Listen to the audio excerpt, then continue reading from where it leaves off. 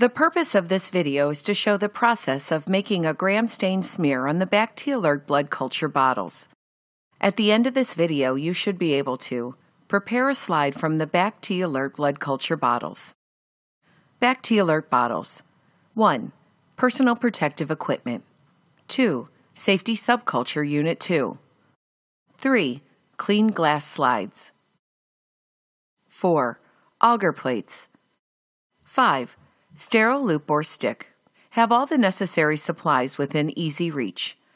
Follow your facility safety precautions when working with potentially biohazardous materials. Working under a biological safety hood or behind a protective shield is recommended. Dispose of contaminated materials and sharps appropriately. For gram stain procedure. Note: use clean slides. Slides may be pre-soaked in a Copeland jar of methanol prior to use to ensure they are clean. Allow bottle to cool after unloading for about 10 minutes. Mix bottle by gentle inversion. Clean bottle top septum with an alcohol pad. Remove the Safety SubCulture Unit 2 from the package and position over the top of the circular target of the bottle septum. Hold the bottle with one hand and press down on the Safety SubCulture Unit 2 to pierce the septum. Allow any gas buildup to vent. Hold the SubCulture unit in place and unscrew the dispensing tip protective cover.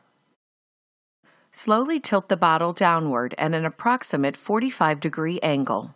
Note: for the Fan Plus bottles, hold the bottle horizontally for a few seconds to allow the beads to settle. Place 1 to 2 drops on each auger plate for subculture. Place 1 to 2 drops on the glass slide.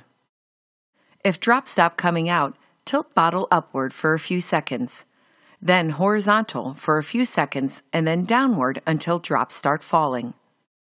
For BACT Alert Fan Plus bottles, if drops do not dispense, agitate the blood culture bottle to mix sample. Immediately invert bottle to near vertical position. If needed, give a downward shake to start dispensing. If flow is too fast, lower bottle angle to approximately a 45-degree angle.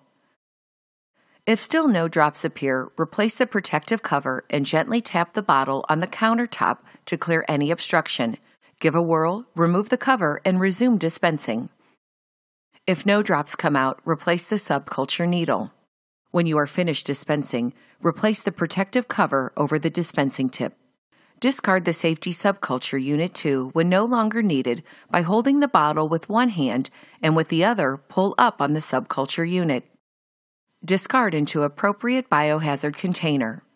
Using a sterile loop or stick, streak the media and spread the sample uniformly on the glass slide to make a thinner smear. Allow the slide to air dry.